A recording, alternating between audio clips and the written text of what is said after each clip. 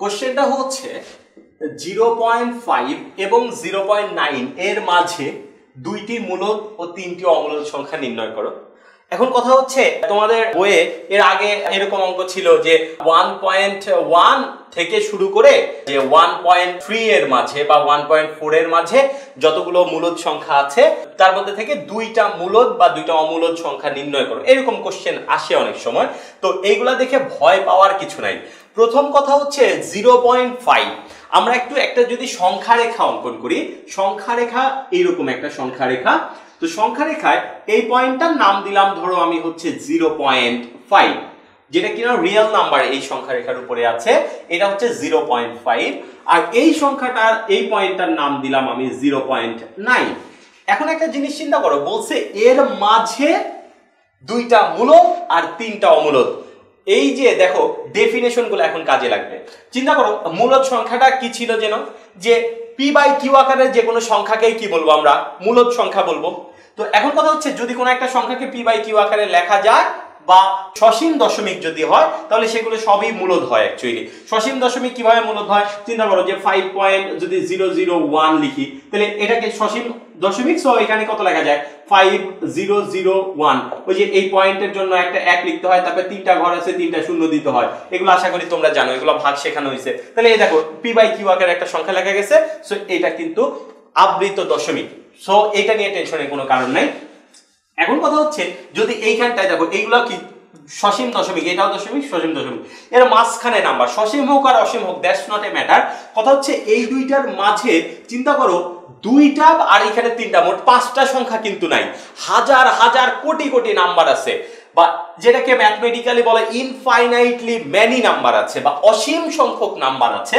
তো এই অসীম সংখ্যক নাম্বারের মাঝখানে আমার দুইটা মূলদ আর তিনটা অমূলদ খুঁজে নিতে হবে। এটা খুবই স্বাভাবিক, কারণ হইতেছে দুইটা মূলদ বের করা, এখানে এত কোটি কোটি নাম্বারের ভিতরে কোটি কোটি কি যেন আছে, মূলদ সংখ্যা আছে, আবার কোটি কোটি অমূলদ সংখ্যাও আছে। চিন্তা করো 0.5 এর থেকে শুরু করে 0.9 এর মাঝে, চিন্তা করো 0.6, এটা তো অবশ্যই এর মাঝখানে আছে, তার মানে 0.6 এই দুইটার মাঝখানে, এটাকে এইভাবে লিখাই যেতে পারে যে 0.6টা কত 0.9 এর থেকে ছোট, আবার কত 0.5 এর থেকে বড়, তার মানে 0.6 এই সংখ্যাটা কিসের মাঝে অবস্থিত, এই সংখ্যা রেখার মাঝখানে অবস্থিত। সো 0.6 একটা মূলদ সংখ্যা আমরা পেয়ে গেলাম, খুবই নরমাল কথা। তুমি যদি চাও 0.7 এটাও কিন্তু আর একটা মূলদ সংখ্যা, তুমি যদি চাও 0.8 সেটাও একটা মূলদ সংখ্যা। চিন্তা করো 0.701 এটা লিখি, এটাও কিন্তু এইটার মধ্যেই আছে। বা তুমি চিন্তা করো 0.00001 এটাও কিন্তু আরেকটা মূলদ সংখ্যা, কারণ p/q আকারে লেখা যাবে। আবার এটা চিন্তা করো 0.0001 এটাও কিন্তু একটা মূলদ সংখ্যা। বা তুমি চিন্তা করো 0.67 এটাও একটা মূলদ সংখ্যা, 0.666667 এটাও একটা মূলদ সংখ্যা, 0.666 যদি 6 পৌনঃপুনিকও দাও সেটাও একটা মূলদ সংখ্যা হবে, কারণ এই পৌনঃপুনিক গুলাকে স্বাভাবিকভাবে শেখানো হয়েছে যে যদি কোনো একটা আবৃত দশমিক হয় তাহলে সেটা অবশ্যই মূলদ সংখ্যা হবে। এটা মাথার মধ্যে রাখবা, যদি কোনো একটা আবৃত দশমিক হয়, কারণ সেটাকে p/q আকারে অবশ্যই দেখানো যায়। একটু আগে সবগুলো আবৃত দশমিককে কি করছিলাম আমরা, p/q আকারে বা দুইটা পূর্ণ সংখ্যার ভাগফল আকারে প্রকাশ করছিলাম। একটু মাথায় নিয়ে দেখো যে নিচে 9 তারপরে উপরে কি কি যেন এরকম বিয়োগ টিয়োগ করে লিখছিলাম। ওকে ফাইন, তার মানে এইখানটায় এর মাঝখানে কিন্তু কোটি কোটি বা অসংখ্য পরিমাণ কি সংখ্যা আছে, মূলদ সংখ্যা আছে। যেহেতু এটার মাঝখানে অসংখ্য পরিমাণ মূলদ সংখ্যা আছে, তো তুমি অসংখ্য পরিমাণ মূলদ সংখ্যা লিখতে পারবা, বাট এর মাঝে এত বেশি লিখতে বলে নাই স্যার, মাত্র দুইটা লিখতে বলছে, সো তুমি দুইটা মূলদ সংখ্যা লিখে ফেলবা। সো কোথা থেকে কোথায়কার মাঝখানে এটা একটু মাথার মধ্যে রাখবা। ওকে গেল, এটা হচ্ছে মূলদ সংখ্যার বিষয়। এইবার আসো অমূলদ সংখ্যা, তার মানে এটা ছাড়াও কিন্তু আরো অসংখ্য আনসার হতে পারে, জাস্ট আমি কয়েকটা পসিবল আনসার দেখাইলাম। এখন কথা হচ্ছে অমূলদ সংখ্যার ব্যাপারটা যদি আমি চিন্তা করি, অমূলদ সংখ্যার কথা চিন্তা করো, এর মাঝখানে আবার কি অসংখ্য সংখ্যা আছে। চিন্তা করো তুমি যদি এরকম লিখো 0.679253169556, এটা দেখো কোনো সিকোয়েন্সই মিলতেছে না। এখানে যদি শেষ করে দিতাম তাহলে কিন্তু সেটা মূলদ সংখ্যা হয়ে যেত, কিন্তু আমি যদি বলি এরকম ভাবে চলতেই থাকবে, কোথায় গিয়ে শেষ হবে আমি জানি না, তাহলে কিন্তু এটা দেখো অমূলদ সংখ্যা হয়ে গেছে, কারণ এটাকে তুমি কিউ আকারে প্রকাশ করতে পারবা না। কথা কি বুঝতে পারছো? যেহেতু তুমি এটা পি বাই কিউ আকারে প্রকাশ করতে পারবা না, সো এটা একটা অমূলদ সংখ্যা। তাহলে দেখো তুমি একটা জিনিস চিন্তা করো, নরমাল একটা কথা রে ভাই, যে এখানটায় 0 পয়েন্ট, এখানে 6 এর জায়গায় 7 এর জায়গায় 8 বসায় দাও, তাইলে দেখো এই আর বাকি সব ঠিকই রাখো, কোনো সমস্যা নাই। এটাকেও দেখো তুমি পারবা না, বুঝো নাই?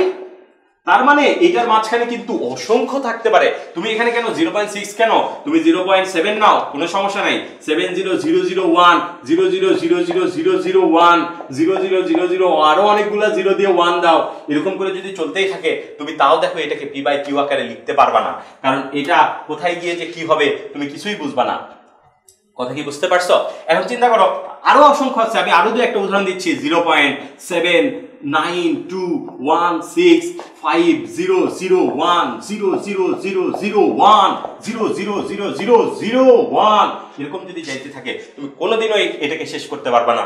সো এইখানটায় এই অংশটুকুর মধ্যে যেমন অসীম সংখ্যক মূলদ সংখ্যা আছে, অসীম সংখ্যক অমূলদ সংখ্যাও আছে।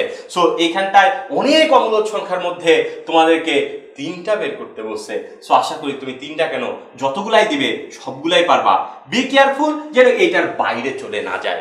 এখন যদি তোমার পরীক্ষায় চলে আসতো এইখানটায় 0.5 না থেকে তোমার চলে আসলো, ধরো যে এইখানটায় যে এরকম বলে দিয়েছে যে 1 থেকে শুরু করে √2 এর মাঝখানে যতগুলো মূলদ সংখ্যা আছে 1 থেকে শুরু করে, তাহলে এটা একটু মাথার মধ্যে রাখতে হবে যে 1, ওকে ফাইন, তাহলে 1 মানে হচ্ছে এটা 1, আর √2 মানে কত, তাহলে √2 মানে একটু মাথার মধ্যে রেখে দিতে হবে বা ক্যালকুলেটরে চেপে নিয়েও হবে, সেটা হচ্ছে কত 1.4142 এরকম যাইতে থাকবে। তাহলে এটা আমরা লিখলাম, ধরো যে এটা 1.414 এরকম করে যাইতেছে, বা এইটাকে এই পয়েন্টটাকে আমি নাম দিলাম হচ্ছে √2।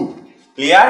নিচে একটু লিখে রাখবা এটা সমান সমান কত 1.414 এরকম করে যাইতে থাকবে। এখন কথা হচ্ছে তার মানে আমার কি নরমাল কথা, এই দুইটার মাঝখানে অমূলদ সংখ্যা চাইছে, তার মানে 1 এর থেকে বড় হইতে হবে, 1.4 এর থেকে কি হইতে হবে ছোট হইতে হবে, এটা খুবই নরমাল কথা। তাহলে কত 1 পয়েন্ট ধরো এরকম লিখে দিলাম, মূলদ সংখ্যা যেহেতু 1.1 এটা একটা মূলদ সংখ্যা, দেখো এই দুইটার মাঝখানে আছে। তারপরে তুমি চিন্তা করো 1.2 এটা আরেকটা মূলদ সংখ্যা, 1.3 এর মাঝখানে থাকলেই হয়েছে, 1.4 লিখতে লিখতে তুমি পাগল হয়ে যাবে, তাও লিখা শেষ হবে না।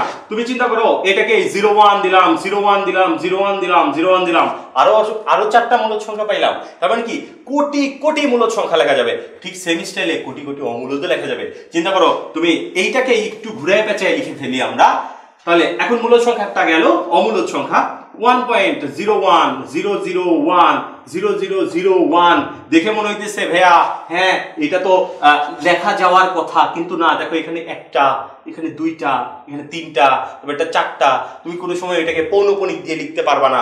সো এটাকে তুমি আসলে পারবা না ভাইয়া। সো এটা একটা অমূলদ সংখ্যা। ঠিক সেম স্টাইলে 1.01002 যদি দিয়ে দেই 0002 আবার দিলাম, সমস্যা নাই, এটাও একটা অমূলদ সংখ্যা। 1.00234001926 এভাবে চলতেছে, কিচ্ছু জানি না এগুলা, তার মানে অসংখ্য হইতে পারে ভাইয়া। আবার দেখো 1.102030405060, তোমার কি মনে হইতেছে তারপরটা 70 80 10 বলে কোনো শব্দ নাই, তারপর 100 হবে, বোঝা গেছে? তো এরকম করে অসংখ্য চলতে থাকবে। তো তুমি কখনোই এইগুলাকে কোনো একটা মূলদ আকারে প্রকাশ করতে পারবা না।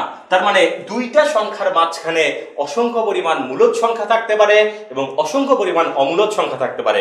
তবে একটু তোমাদের একটা কথা বলি, যে অঙ্কগুলা বইয়ের মাঝে আছে এবং স্যাররা যে অঙ্কগুলা যেভাবে করায় একটু ট্রাই করবা ওইভাবেই আনসারগুলা করার, তাহলে একটু সুবিধা হবে।